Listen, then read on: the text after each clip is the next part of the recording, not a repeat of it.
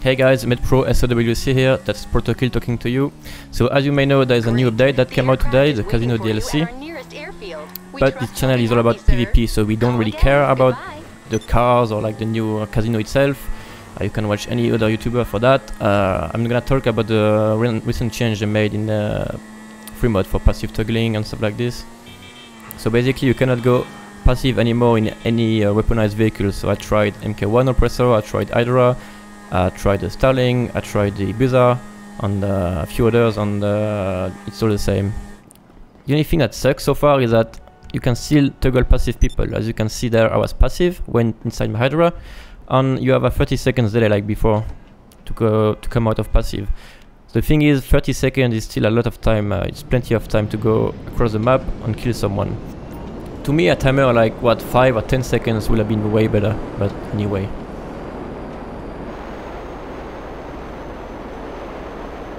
So as you can see right there, you cannot go passive inside Hydra or any other weaponized vehicles, as I said. And as soon as I will kill those two guys, we'll have a 2 minutes delay. So that's a new thing too.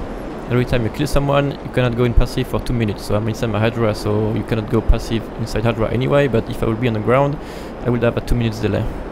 Also, very important information. Every time you kill someone, the timer resets. So I had like 2 minutes right now, so it must be 1:30 now. I killed this guy, I killed myself, kill process, but who cares? And as you will see, the timer will be 2 minutes again.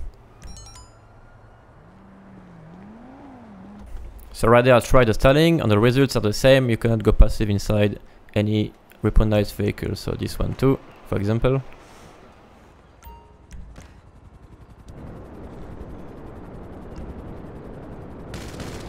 Yeah, that's it for today's video, guys. So in my opinion, this update is pretty good. At least it's a step forward for the PvP community. But at the same time, it's not much because they can still passive toggle you, as I showed you before. There is a 30 seconds delay, so real tryhards can still do that. They can still take the easy way out. The EWO looping didn't change.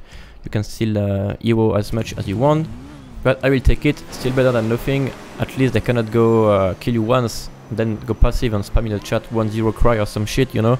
So that's it, guys. Tell me in the comment section what you think about this update so far, and we'll see you in the next video. Bye bye.